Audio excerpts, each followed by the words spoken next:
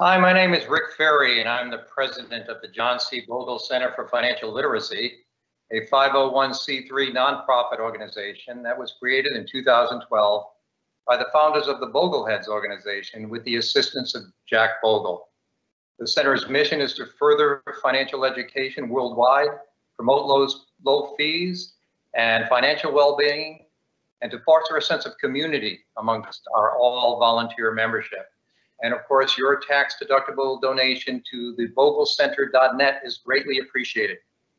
The idea for this online conference came about because of COVID-19. As many of you know, we normally do an annual conference outside of Philadelphia, but unfortunately, we have not been able to do that in the last couple of years.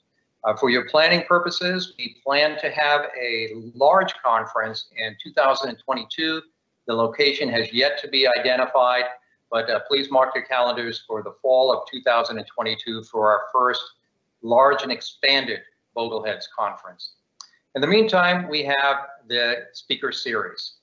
And I wish to thank a lot of the Boglehead members who have helped put this together, particularly Mike Nolan of Vanguard, who has tirelessly spent a lot of time with his committee putting together this event, and will also be working on the big event in 2022.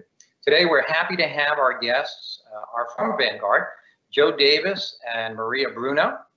Joe is the Global Chief Economist and Global Head of Vanguard Investment Strategy Group, and Maria is the Head of the U.S. Wealth Planning Research Group at Vanguard. Joe and Maria will discuss the 2021 Vanguard Economic and Market Outlook and Vanguard's views on global growth, inflation, the financial markets, and the implications for your portfolio. We wish to thank all of you who submitted questions for Joe and Maria. We hope you enjoy this presentation and tell others about it. Today's event is being recorded. In a few days, it will be available on boglecenter.net, and we will make a post on the bogleheads.org forum that it is available for viewing. Thanks again for joining us, and over to you, Maria. Thank you, Rick. It's good to be here today. It's unfortunate we weren't able to be together in person in our fall conference, but it's tremendous how we're able to do this virtually. So kudos to the team for putting all this together. So Joe, we're here together. As I was thinking, we've been working together on and off for about 15 years now, and this is the very first time the two of us have actually shared the stage together. It's a virtual stage, but nevertheless, the first time we're together. So I'm looking forward to it, and no better audience to do this with than our Bogleheads. So with that in mind, I think it's only right for us to talk a little bit about Mr. Bogle. So you and I both had the opportunity to work with him and know Mr. Bogle. Tell us a little bit how he influenced you and your approach to investing. Sure, Maria. And again, thanks everyone in the Bogleheads making time. I hope this finds you, healthy, you and your loved ones. And again, Maria, I can't believe it's 15 years. We've never done this before. Shame on us. For those in the audience, Maria and I go way back. I know Maria since I started here at Vanguard. And someone who touched me, ever since day one at Vanguard was Jack Bogle. I do miss him considerably. I used to have the pleasure and the honor of having lunch with Jack, probably about once every 2 or 3 months. We used to get together for lunch in the galley, which is our cafeteria. We call it the galley at Vanguard, and I always recall him having like a little cup of soup, whether it's minestrone or chicken noodle or whatever. And there's two things I take back from those conversations. Actually three, Maria. One was that tremendous leader, known in the industry, obviously leading Vanguard, yet he always found time to talk with individuals. He was in that sense selfless with his time. So that was wonderful attribute number one. Second, what I always enjoyed talking about Jack was always impressed with his vast, he read widely. And so I was always a student of history, but he certainly knew more history than I did. And so I think we hit it off in part because of that appreciation for history, naval warfare to, early business cycles in the United States. And so he was widely read, and I think that was a tremendous asset for Jack, because you would see that he would draw upon that in his speeches. He's one of the few individuals I've ever met in the world who could talk about Shakespeare and financial theory within the same conversation. And in fact, he would make it actually very relevant. So he would span those different disciplines. And it's something I always admire, and I always tell that to my colleagues at Vanguard, to sort of, aspire to.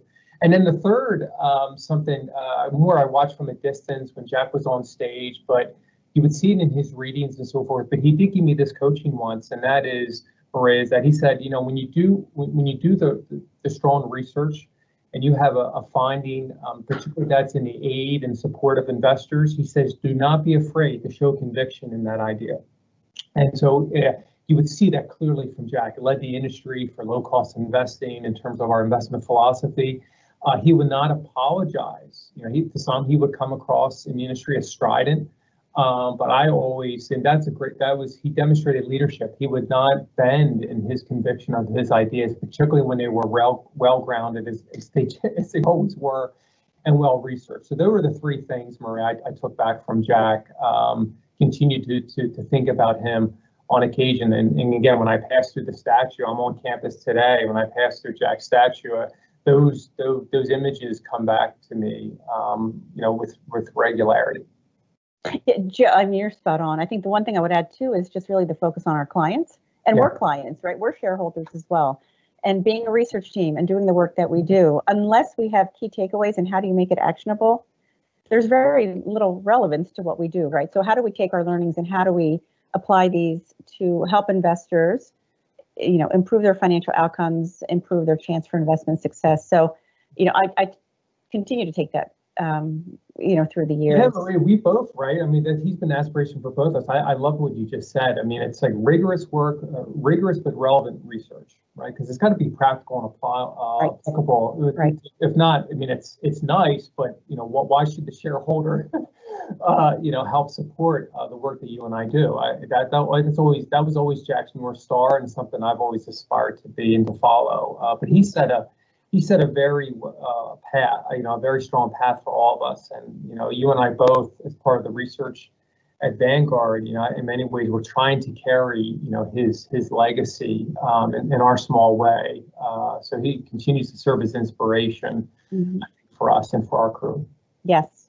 So I think that segues really well into how we're going to spend the next hour or so, Joe. So as we think about our economic outlook and what does Vanguard expect, and then how do we take this and apply that into our own portfolios and key messages for investors? So let's start first with, so Vanguard published our 2021 economic outlook, and we think about the framework that we have for our near-term prospects, right? If we look at the recovery, highly contingent upon health outcomes and also consumer reluctance. So let's talk a little bit about that in terms of where we're heading as we're starting the year and as what we might expect throughout the year. Sure, Maria. So as soon, going back through even replaying these, very challenging and traumatic events, ever since the beginning of 2020, I'm very proud of the team. We very quickly realized how significant, didn't know exactly how the events of 2020 and even today would continue to unfold, but proud of the team of really focusing on the framework that a healthy economy or an impaired economy would begin and end with health. And so we very quickly, first time in my career where I had to very seriously think about health outcomes driving the economy in around the world. And so what we did is, we applied, the concerns around health, fear of catching the disease, the supply impacts, the inability to either go to school or to conduct business, and we applied a lot of data through that framework to say which sectors are going to be highly impaired because of social activity, so-called face-to-face activity, and that framework continues to serve us well. I mean, that told us that the global economy would suffer the deepest recession in world history. It would be short in the sense of it would fall very profoundly. It would start to grow, and that the pace of recovery would largely be dictated by the path of the virus, and that has generally held out to be the case. It gave us, I think, a great deal of accuracy, or at least as best you can have, given the uncertainties of the virus. So where do we stand today? It's an environment where we look at the percentage of the world that has yet to achieve immunity to the virus, which is considerable.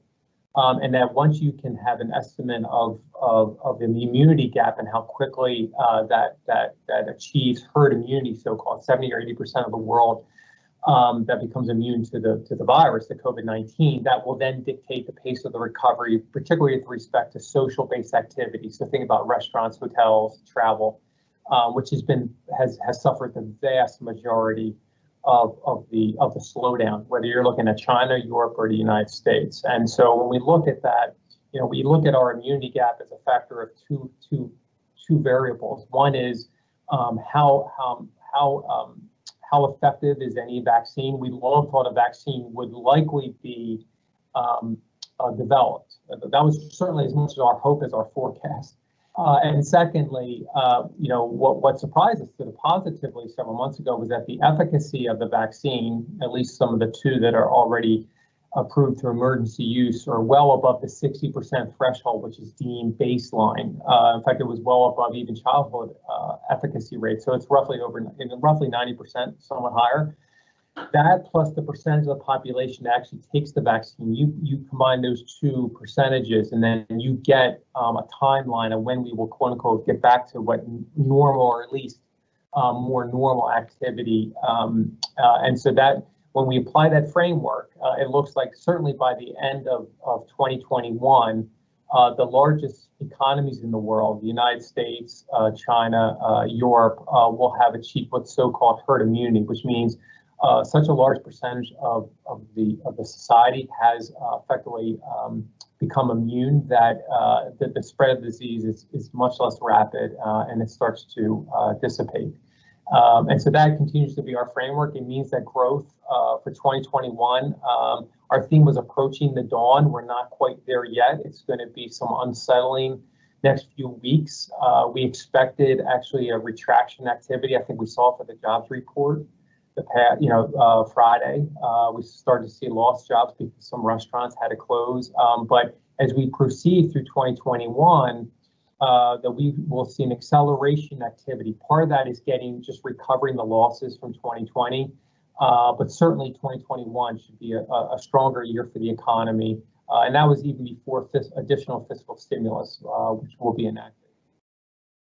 So it's a positive economic outlook, but still that also I underscore that, we continue, just our hearts are out to those that continue to be, affected by this virus, both from the health side as well as for those that operate businesses, which they're still struggling right now because there's still a decent amount of pain out there in certain sectors. There is. Okay. Joe, you had mentioned acceleration. Let's talk a little bit about trends. So you and your team have talked a lot throughout the pandemic about certain trends that we've seen accelerated, but then equally important are trends that we've seen that haven't been impacted, that we maybe would have expected from the pandemic. Can we talk a little bit about that in terms of what we might have seen and what we might expect to see?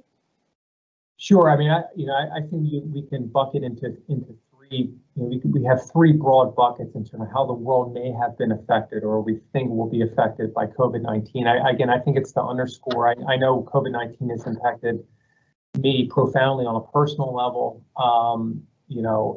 And I would imagine others as well on the call today. I think our study of history as well as our own personal experience, this has been a traumatic global experience that is shared by billions around the world. So I think it is reasonable to expect some changes. I think one bucket of changes are trends that were already underway that have been accelerated. So the move, and much of this has been discussed by others in the media and so forth. Things that we research as well, the move to the increased digitization of the economy, whether it's media, financial services, others, that was already well underway. That's only accelerated. We've seen this in the retail sector.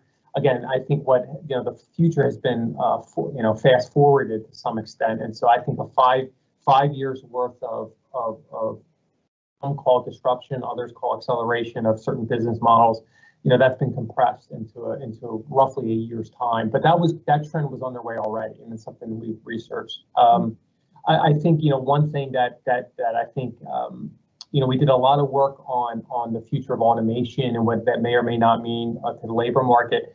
The one thing that at least I didn't worry about in the past was the location of that work. But looking at that framework, I think another bucket, something that, again, I think part, you could argue, was a trend that was going to occur anyway, but this has clearly been a step function. That is the move towards virtual work.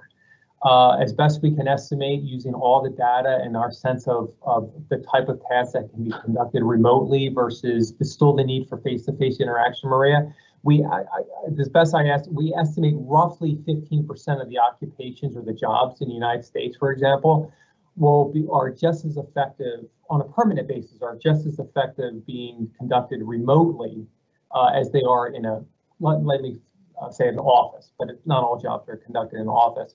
Now that may not seem like a lot, but that's equivalent to the number of jobs in the 10 largest cities in the United States. So there's going to be real estate implications for that. I think there are some things in some of the largest cities, there'll be some disruption there without doubt in commercial real estate. And then I think there's other trends that I think were, I think in one sense I don't think they were completely changed or unaltered by the current crisis. One that clearly has, however, I think is the likelihood that we're going to see conditional stimulus. There was a reluctance, I think, in some economies to provide additional fiscal stimulus. Clearly, we saw central banks very aggressive, taking interest rates to zero, even in some countries negative, to which they remain to this day. I think that has been a pivot from the past 20 or 30 years, and I don't think it'll stop. That has some implications for the bond market, potentially for inflation, which I think we could get to. And then finally, some things that I think have been unaltered, believe it or not, with COVID-19. I think some trends with respect to innovation and productivity. I think we were going to see this sort of innovation, whether we were working virtually or in person. And I think we could touch upon that with the vaccine, because I think that ties to the vaccine discovery. And then I think some of even the tensions, quite frankly, between the United States and China. I think we were going to see continued tensions between two of the largest economies in the world, with or without COVID-19. So I have not seen anything that will decelerate, I think, some of those tensions. And so I think that's something that we'll have to continue to monitor in the years ahead. So I think there's been, again, acceleration in some trends. Mm-hmm. Secondly, pivots. Fiscal is particularly a pivot. And then finally, something I think would be unaltered, and that would be, like COVID, the China tensions. Globalization is related to that as well. And then things around innovation, what we call the idea multiplier. Okay, good. All right, I do want to move over to monetary and fiscal, Joe, because I think that lends nicely into that. Although we got right into it, and I forgot to do my job as a moderator to stress that we are taking questions. So we've got a few questions prior to the event, so we'll weave those in, Joe. But for those that are listening live, if you do have questions or want us to, expand on anything, just let us know. Michael is at the helm there going through questions, and he'll be able to share any questions that we might be able to take live as well. So please don't hesitate if you do.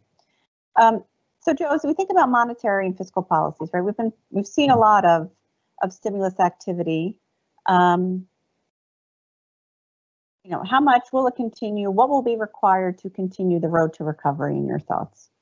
Well, I mean, I think policy by and large, Maria, will continue to remain very accommodative. Again, and to take a step back, and we have some of this in our annual outlook, as you mentioned and referred to, the combination of fiscal, monetary as well, but fiscal monetary support that we saw in many economies, the U.S. in particular, in 2020, in part to address COVID, was among the most significant we have seen probably since World War II. The CARES Act, which was well over $2 trillion, pieces of legislation, which we even at Vanguard, I spent a lot of time, even before some of those were enacted, just to give our thoughts from a macro perspective, in a bipartisan way. That was significant policy response. And there are still areas that need addressed. I think the $900 billion of additional fiscal support, particularly for those that are unemployed, in part because inability to work, particularly the restaurants and the face-to-face intensive sectors, that will be helpful. They tend to skew lower income, which is really unfortunate. Mm-hmm. I think going forward, I think we will very likely see increased tendency for fiscal spending, and that may concern some given our debt levels. I think, and we can talk more about that. I think, fiscal policy should be split into two components. One is, really addressing the near-term economic weakness, and I think there's still some impairment.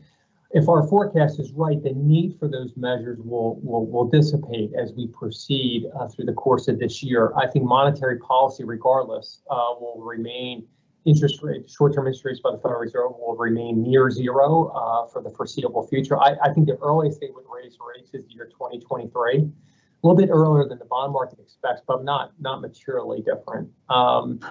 Inflation is a wild card there. And then, the other component of fiscal, which is I would relate to longer term spending initiatives. Now, many will focus on Social Security and Medicare and Medicaid.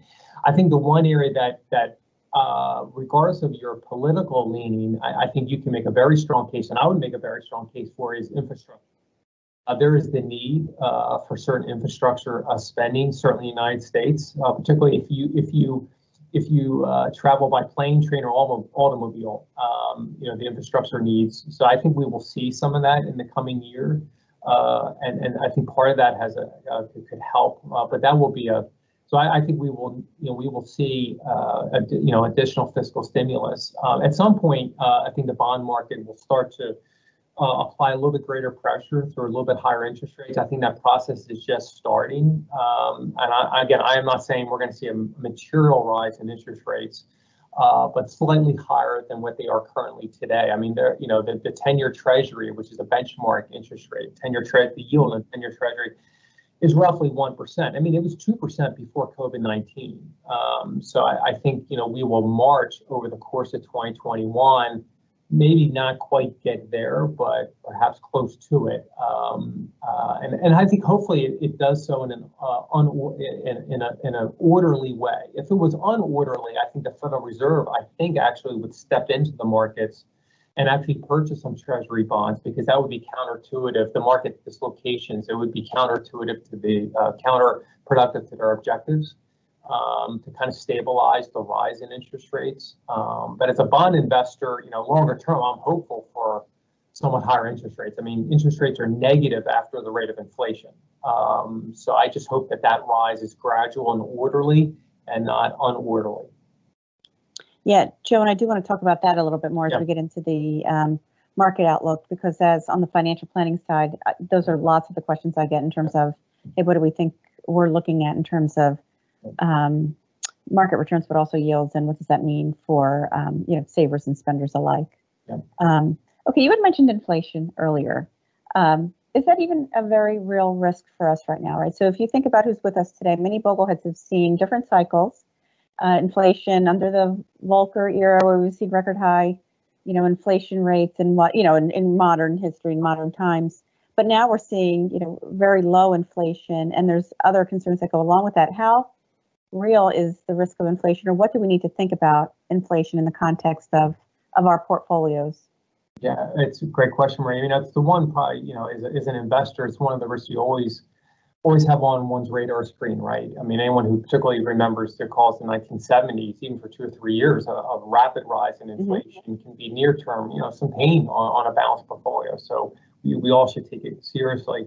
I would say, 3 things with respect to inflation. One is just historical context. Inflation, believe it or not, is still fairly low. It doesn't feel like that when I go to the grocery store, because it feels like everything is up like 2x.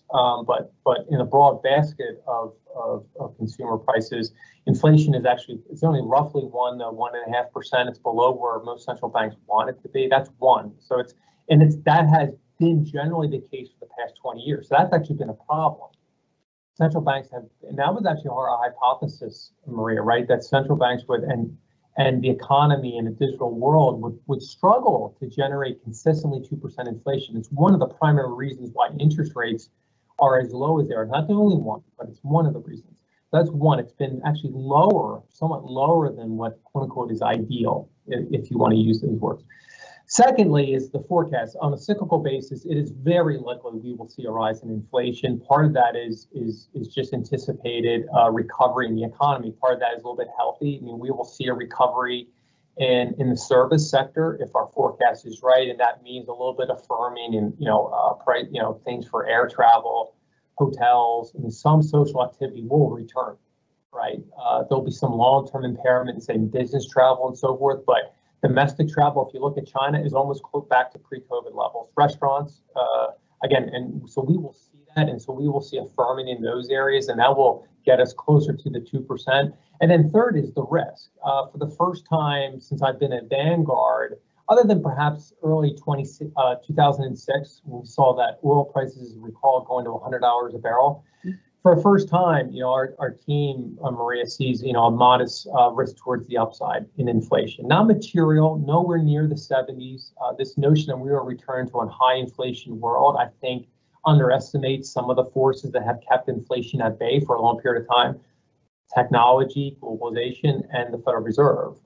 But that's not to say that even with those forces, you can't have inflation a little bit higher than expected. So I think fiscal policy is the wild card.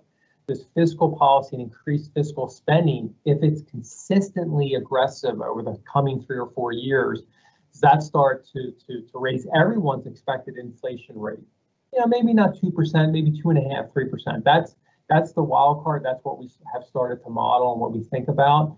It would mean that interest rates would be a little bit, the rise would be a little bit higher than we anticipate. But that's the risk. So this is not a return.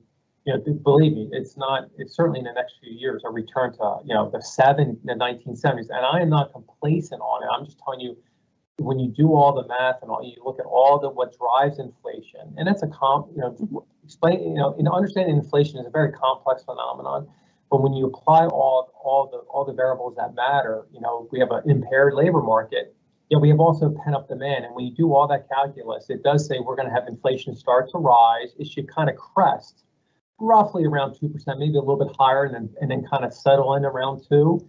But if there's a risk, it may go a little bit, at the end of this year, it may recover a little bit more quickly, and that could take that. Again, we have to stay the course in our investment portfolios, but that's the one probably source of volatility this year. If the market's temporarily down 5 or 10%, I would say more likely than not, it's probably because we're going to have a month or two where inflation perhaps comes in a little bit higher than expected.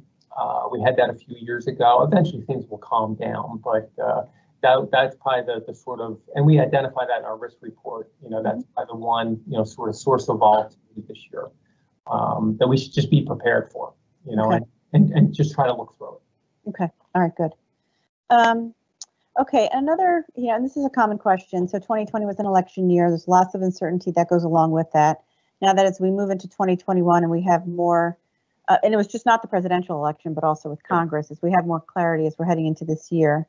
What do you think about the policy changes that might be proposed, and then what we might need to keep an eye out on, or your thoughts around any potential policy changes and implications throughout the year? Well, again, I think there's, that's actually is among my biggest question marks as well, Maria. Right now we're going to, much greater the focus is on, aiding the recovery. And the biggest thing is the quickest we can get to any dollar spent for vaccine distribution will make the recovery that much more quickly and have revenue stabilize. That said, I think longer term we will see increased focus on tax rates to help fund some of the increased spending. Again, we had structural deficits under both political parties for the past 5 or 10 years, and so that was an issue that, if you look at the Congressional Budget Office, which is a nonpartisan agency, projecting higher debt levels for the next 30 or 40 years, it's in large part because revenues fall short of expenditures by roughly 3 or 4% a year. And so that gap's going to have to close. I think we will see a number of things on the table with respect to the revenue side. I think particularly for higher income households, I think it's reasonable to expect that we will see modestly higher, tax rates. But again, my personal view is, there's a whole cottage industry that tries to guess, and you feel it more than probably I do, Maria, right? Like, how exactly should I anticipate the tax rates? I would personally rather kind of wait to see actually how they unfold rather than prognosticate on what form of tax rates we will see. And then once I have that clarity, if that has some implications for my estate planning or my tax planning, I do it with 100% full information rather than trying to guess. I do know that, regardless that, Vanguard will continue to underscore, and I think will clearly endure the importance of retirement savings, the importance of savings. And I'd say the last point, which is not so much a tax policy perspective, Maria, but it was everything you mentioned with respect to the headlines and the fact that all Vanguard investors, particularly those on the call, I think everyone's long-term orientation to continue to remain invested, balanced, diversified, stay in the course. If there was ever going to be a year that was going to challenge that investment philosophy, 2020 and COVID was going to be it. And if one had seen the headlines, I think many in March and April, I remember seeing the media, many were saying run for the hills and look at the returns that we've seen this year. So again, I think it's just a vindication, and I think everyone as long-term investors should be patted on the back because the headlines were extremely troubling. It was, it was something that I felt because the headlines impacted one's not only professional life, it also impacted one's personal life and family and friends and loved ones. There was a lot of emotion to take into account. And I think everyone should really pat themselves on the back because that was not easy to do emotionally. But kudos. And so again, it was just another underscore moment for the long-term orientation. And that's always something I think that I know everyone on this call takes in mind, but something I think I continue to remind family and friends, even more so than the tax, which are fair questions, Maria, with respect to tax rates and so forth, like first order principles. Are you continuing to stay invested in the markets? Are you continuing to stay diversified? Okay, if that's yes, then I'm happy. Tax rates are going, but let's make sure that we take care of business first. Last year was hard, Joe. Yes, because a lot of individuals are impacted by it, not just personally, but professionally as well. Unanticipated furloughs and things like that. And while some of the provisions in the CARES Act could help, we have individuals who are really dealing with some significant financial challenges, both near term and long term. So how do you actually unpack that and focus on the things that you need to now, as opposed to just reacting and looking at this longer term.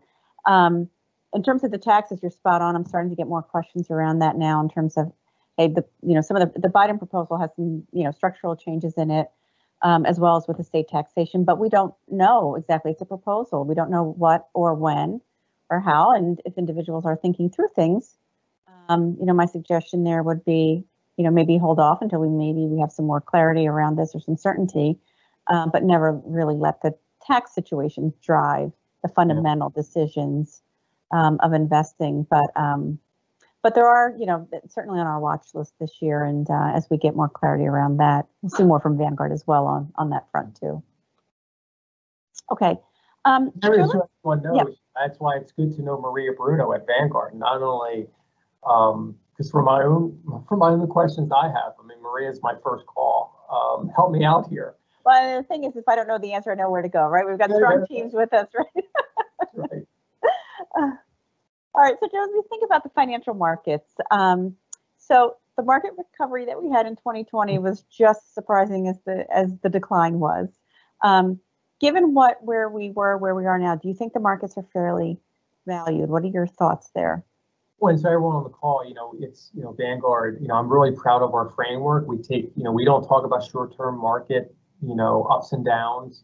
When we talk about our reasonable range of expected outcomes for whether it's stock returns or bond returns, we're talking about broad portfolios, say the total stock market, total bond market, and we look out for a long period of time, at least 10 years. And I'm proud of our forecast. I think it's also reasonable to expect that those expected returns can vary through time. We all know that as bond investors, right?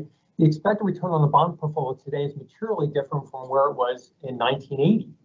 And so we just use that simple logic, but also recognize humility that this is the future we're talking about. So it's all ranges of return, but it's really grounded in the latest academic research from finance, which we apply at Vanguard. So we're both humble, but also rigorous with respect to that. That is context. I'd say, our outlook, I've been fairly proud. Even though the course of 2020, Maria, right, we were actually, remember March and April, the free fall in the stock market. I remember, yes. On time, again, we're not market timing. We're just saying, if anything, our market outlook had gotten more positive for the first time. It was a material upgrade in our long-term equity projections because we dropped below fair value as the market really sold off very aggressively. And so we said we didn't know the timing of it, but again, close one's eyes, next 5 or 10 years, expected returns on stocks are going to be higher than what we have been the historical average. That came, so we got certainly the direction right, but certainly the magnitude surprised me. I mean, it was a very aggressive rise, most of which can be explained by the drop in interest rates, but not all of it. So how do you read that? It means today that we're above these wide ranges of what we call fair value. Fair value for any asset is what is reasonably explained by, say, earning for the stock market, earnings growth, the level of interest rates, because these are discounted cash flows in the futures for all, say, publicly traded U.S. companies. And so you generally have a wide fair value range. And most of the time, the stock market is in that range, which means historical like expected returns of 8 or 9% for planning purposes is reasonable, right? But every so often you deviate from those ranges. We deviated well above. We were way expensive in the late 1990s, which led to, had we had our capital markets model, we would have had just expect lower expected returns over the next 5 or 10 years. Not sell one's investments, just for planning purposes, expect lower returns. We sit here today, the outlook for the equity risk premium is still positive, somewhat lower than historical average. The biggest reason why we expect lower returns, Maria, is not because the stock market itself. We still expect, in the vast majority of cases, high probability that in the next 10 years, stocks will outperform fixed income. It's just that the fixed income and money market returns are materially lower. And that's because of the level of interest rates and particularly the Federal Reserve, right? So that is the primary. So all the expected returns for all assets in one's portfolio are modestly lower. It's not because we're bearish on the financial markets. It's because of just the level of interest rates in money market funds. It's not because of money markets, but it's because of the Federal Reserve and the Fed funds rate. That has implications for the bond premium. So, why should I have expected returns higher for a bond fund than a money market, or for a stock fund, equity risk premium over bonds and money market? That the compression is lower for everyone. So that's the primary implication. So we generally have shaved 2 or 3. The model shaved 2 or 3 percentage points off the expected returns for all those portfolios on a 5 or 10 year basis. But it's not because the markets are grossly overvalued. They're at the high end of the range. I had some concerns about some of the aggressive. I'm starting to see some aggressive behavior, not by Vanguard investors, but the industry at large, the IPOs, some mega cap growth companies, really concentrated returns. So I think there's definitely froth in parts of the market. Things even, quite frankly, like Bitcoin, I see there's some froth, one could argue, but it doesn't mean the market is unsustainably high. It just means that we may see a little bit of a correction. The one thing I think that is missed by many in the market is that even if we have modestly expected returns, say for U.S. stock, let's say in the 4 or 5% range over the next 10 years, that's certainly lower than historical average of 9 or 10, say roughly 5%. If you own a broad basket of securities, that certainly could outperform a very concentrated one. Growth stocks have outperformed value companies by the largest in U.S. history ever recorded. And so, if one is taking a broadly diversified approach, I think that may mitigate some of the risks. Some investors, I think, have become very concentrated. It has served them well in the past several years. Mm-hmm. But past is not necessarily prologue, and so some investors, could see actually lower expected returns than our central tendency because of those concentrated positions. So that is a broad brush. What our outlook is not bearish, lower expected returns, but that's in part because of what is going on in interest rates in general, which I think is a natural expectation. Okay, Joe. Actually, I'm looking over here at my monitor because we're actually getting some questions in. As we go deeper into the financial markets, I think we've got a question in that is interesting, and maybe just to briefly set the context. The underlying philosophy of a true Boglehead is really to tune out the noise, particularly with the near term. Why are these projections, when we think about either the near term or the 10-year, important? And when you think about it in longer term planning, the relevance of a 1-year or a 10-year outlook versus a longer term? Yeah, and one of the reasons that I appreciate the question, and Marie, you know this, I mean, one of the reasons why even our outlook, we focus on 10-year numbers. I mean, most of the industry, include many of our competitors, in fact, we're not even in some, media surveys because they're 1-year outlooks. Right. We refuse to participate in them. It means we're not on TV as much, but so be it. 10 years I think is a relevant horizon. It's a very long horizon, but it's a relevant horizon, say, for planning. Now, for some, if I'm 22 years old and saving for retirement, it's well beyond the planning cycle. I think the outlook is less relevant. But for many, they may have a 10 or 15-year planning horizon, and the cornerstone of asset allocation, which is the cornerstone of Vanguard's investment philosophy, stay diversified, balanced, long term.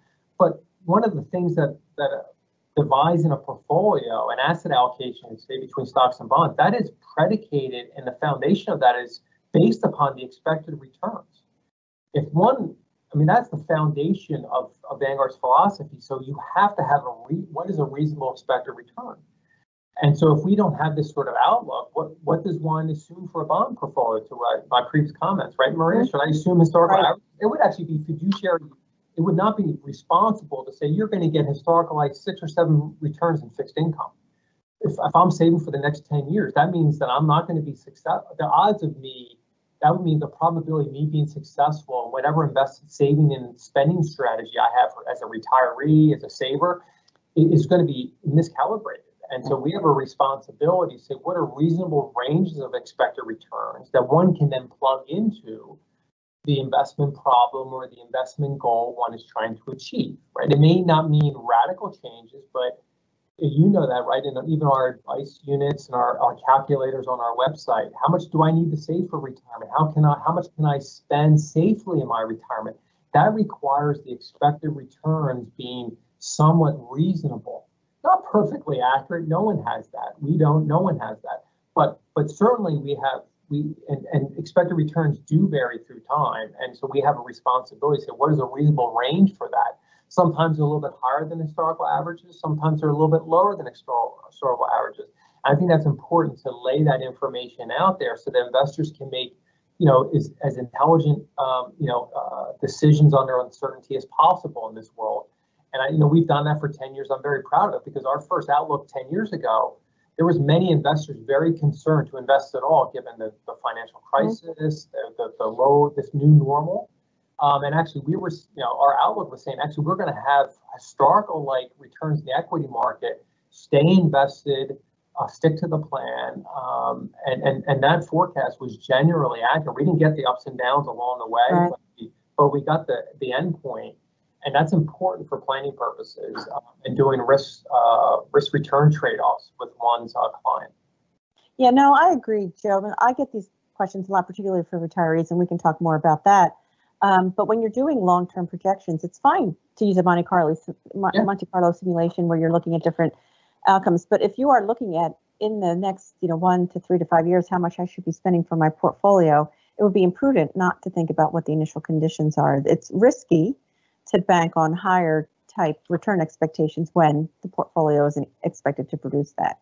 Yeah, I sit on some investment committees. I mentioned you have many clients or counsel clients. Right. For example, I'm a very conservative investor, but I'm trying to draw 4% from my portfolio over the next decade for spending. Or some institutions I serve on, they have a target of 4% spending.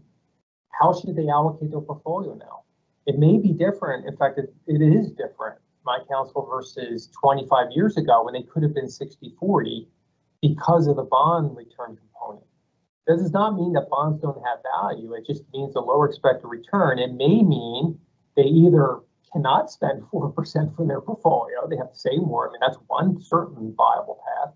Or they're going to have to, there's no magic bullet, they're going to have to take on more risk, which means more equity-like risk, perhaps 70-30. Right, and let's talk about those trade-offs. Not one better than the other. Let's look at the comfort level with that, the pros and cons of that. And I think that's a sort of conversation that these sort of ranges of returns allow investors to have. Again, if one has a 100-year horizon or so, right? Yeah. The initial conditions do not matter. But for some investors, that's appropriate. For many investors, anywhere from a horizon from 5 years to 15 or 20 years. then I think that's where our sort of planning projections, I think, can be helpful. Right. Right. So, Joe, let's get a little deeper with our market outlook. So, U.S. equity returns, we're looking at a projection, not much unchanged from last year, right? Anywhere around 3.7% to 5.7%, I believe, in terms of the 10-year forecast for equities. Let's talk about that, I guess, in a couple facets. One, we would be remiss at a Bogleheads event if we do not discuss U.S. versus international. So the projections are much more bullish on the national forecast. So let's talk a little bit about what's causing that, what to expect, what to think about that in terms of diversification and asset allocation. Yeah, and that's one of those rich topics, Maria. Jack and I used to talk about. He was not as big of a fan, certainly, as or supporter of having non-U.S. equity exposure.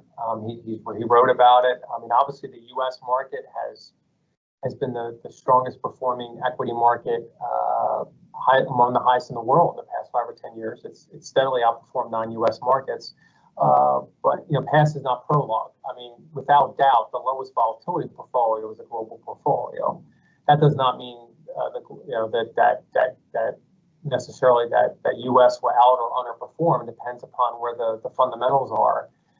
We are expecting or projecting more likely than not that non-U.S. equity markets will have somewhat higher expected returns going forward. It's not because of any sort of view on the U.S. dollar. It's primarily because of where valuations are. And if you look at, particularly in the U.S. growth arena, valuations are at pretty high levels. I mean, they're close to late 1990s. So there's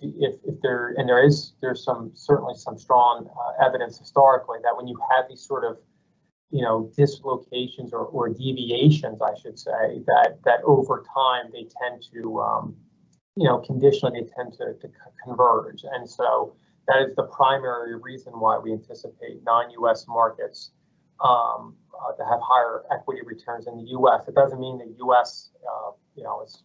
It's not a negative view on the U.S. economy. It's not a negative view on U.S. earnings. It's the fact that the prices that investors are already paying for U.S. fundamentals is markedly higher than they are for European companies, emerging market companies, and Asian companies. And history shows that where we currently sit, the risks are towards. It's one sense the prices being paid for the rest of the world's growth is much cheaper today. And so if you have a long-term orientation, and certainly I adhere to this in many of our portfolios we provide clients, right? Balanced portfolios have non-U.S. exposure, right? And we could all debate what that optimal one is, but certainly have some non-U.S. exposure is going to help on a return perspective. I think it's prudent to have it even if one doesn't expect part of the world to outperform the other, because it's about modest volatility reduction on average. But that is a component of our outlook. In fact, most parts of the equity market globally, if they're outside of U.S. technology companies, are projected to modestly outperform.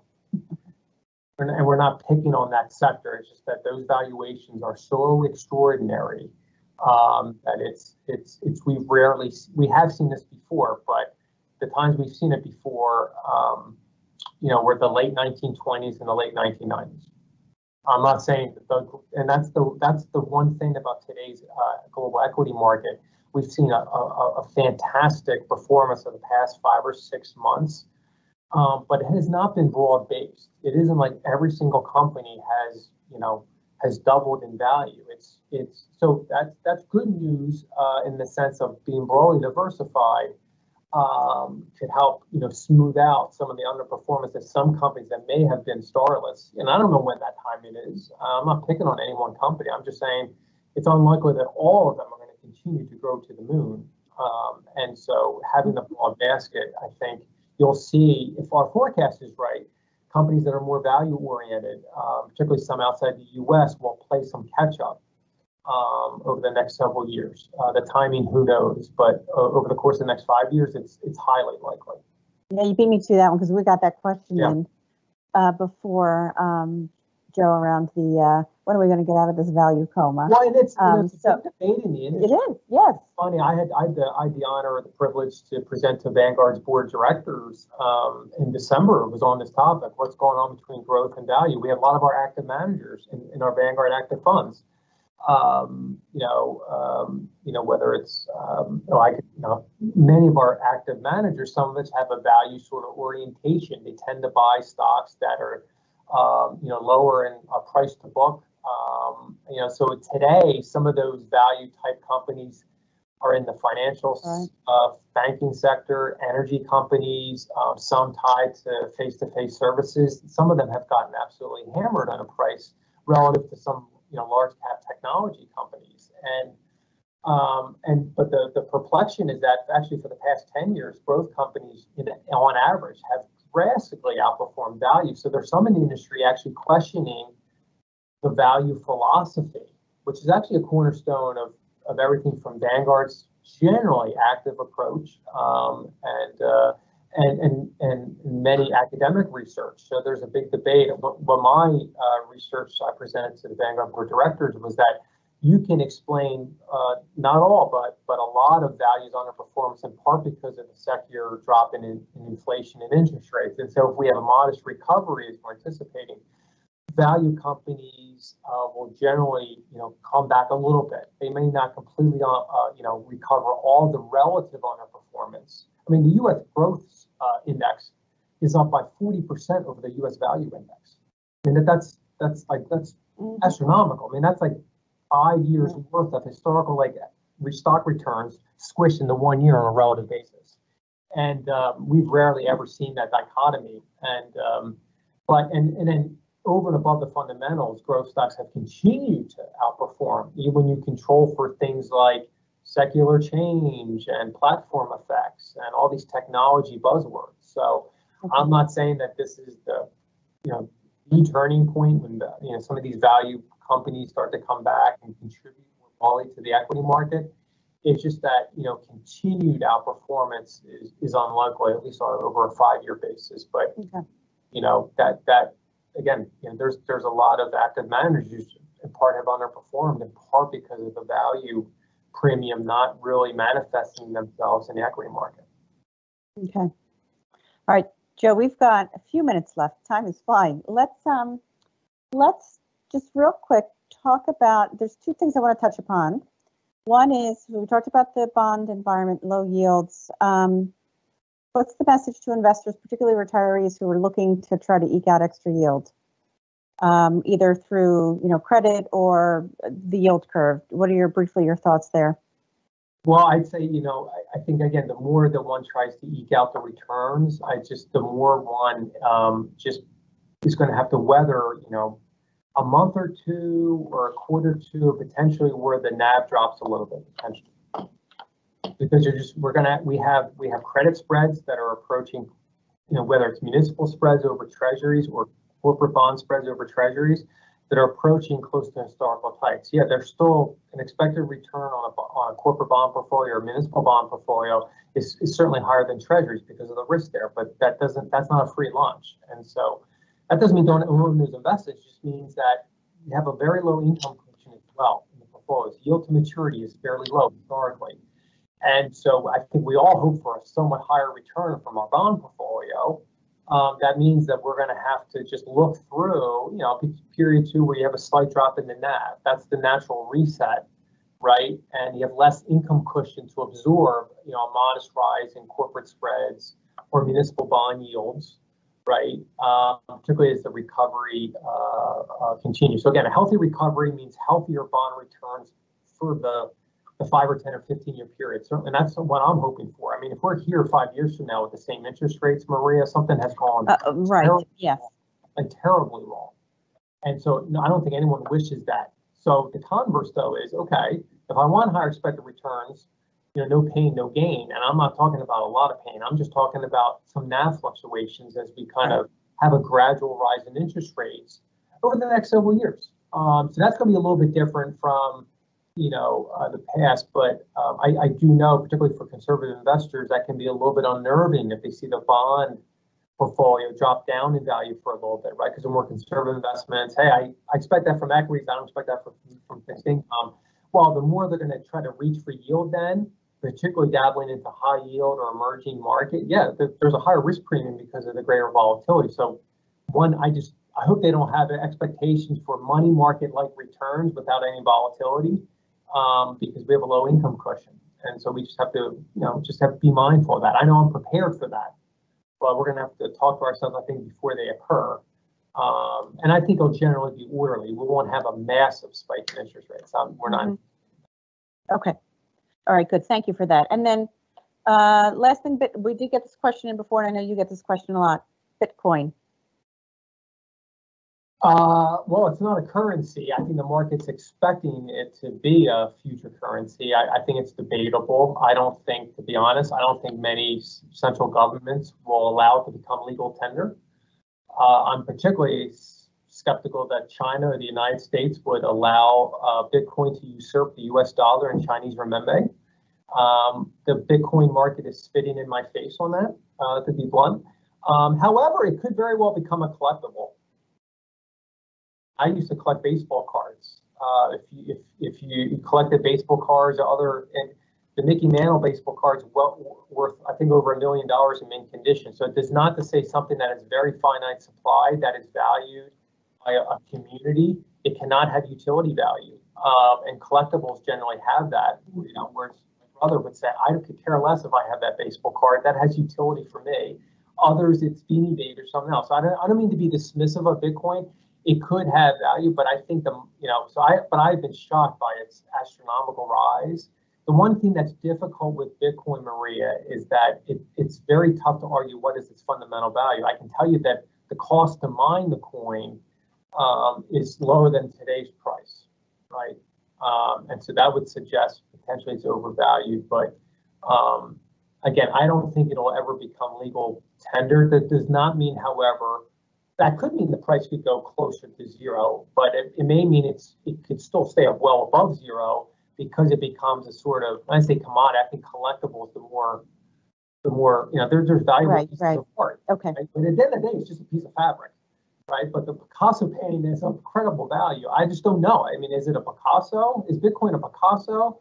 Or is it the thousands of paintings that are produced every day that have hardly any value? Right. Okay. And I think that's the heart of the question. Okay.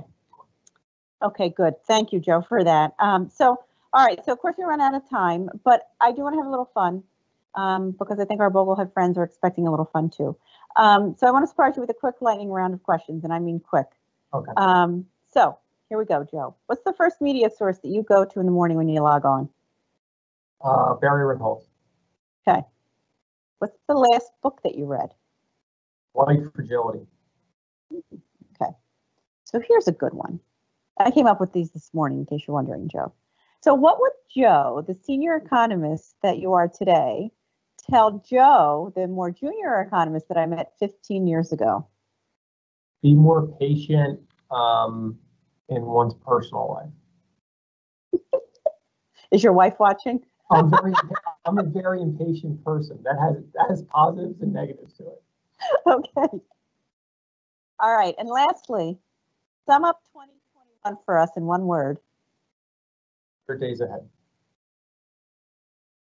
If I were to ask this question myself, I'd say hope. Yeah. Yeah. All right. Thank you, Joe. It's been a pleasure sharing this virtual stage with you. And I thank the Bogleheads as well for their interest and their time.